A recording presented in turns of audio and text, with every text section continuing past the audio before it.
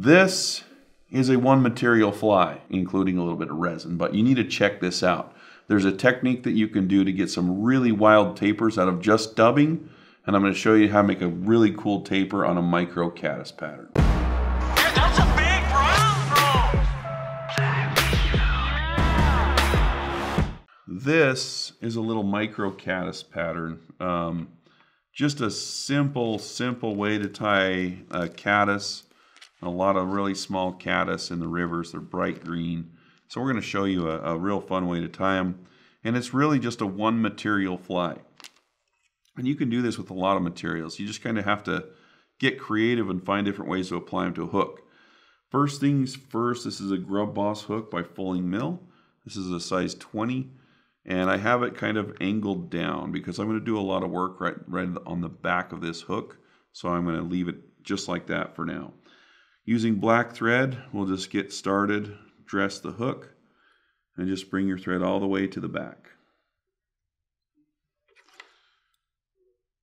So once this is in the back, I will unwind my thread to make it flat, or if you're a left-handed tyer, it does it automatically. And I'm just going to kind of build up a little bit of a bump on the back. These caddis kind of have a thicker butt. Can I say that on film, Brig? Yeah. Okay, Brigham approved of that, so get mad at him. You're thick, dude. Thick boy. So you see I just have a little bit of thickness going on here. Can I say that, Brigham? Yep. Gosh, like the No thicky thicks. no thicky thicks. All the thicky thicks and the drinky drips want that butterscotch. All right.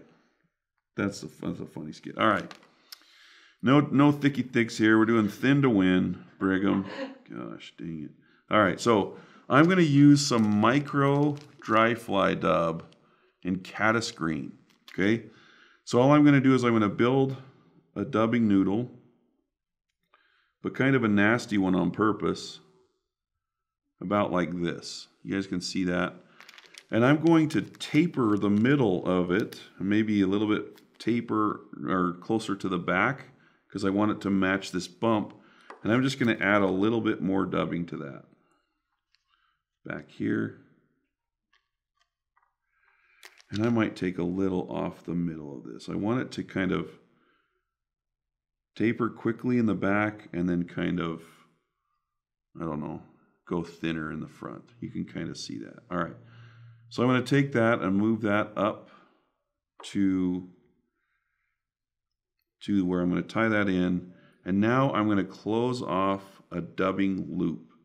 So what this does, when I twist this up, it's going to create a rope style dubbing loop, and it's going to be really corded up, and it's going to give the fly some cool segmentation. All right, so grab your dubbing twister of choice. I'm using this guy, CNF one right now. The SMAN one is also really good. And let's see if we can get this kind of in focus so you can see what happens when I twist this. So we twisted that down into just a microscopic rope. And I'm going to twist it up a little bit more. With 70 denier, you got to be careful because it will break. And now I'm just going to use the rotary feature on this, and I'm going to cover up the thread with this little dubbing technique. So you can see I have a nice fat butt on the back of the fly, and then it tapers down toward the front. Really good segmentation because of how that dubbing lays down. And now this is the part I should have adjusted the hook eye to be up, because sometimes your thread can fall off and it unravels everything. So here we go. I'm just going to build up a little bit of a head and whip finish it.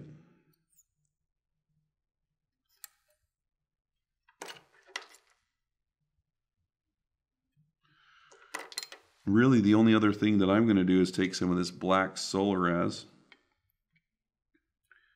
and just kind of paint a little bit on the top of the caddis.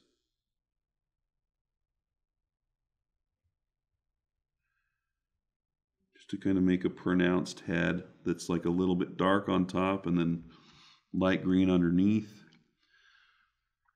So I'll cure that and probably put one more layer on. Stubbing actually has really cool UV properties as well. And anytime you're using black resin, if you just do a big glob right from the get-go, a lot of times the light can't penetrate underneath that. So anyway,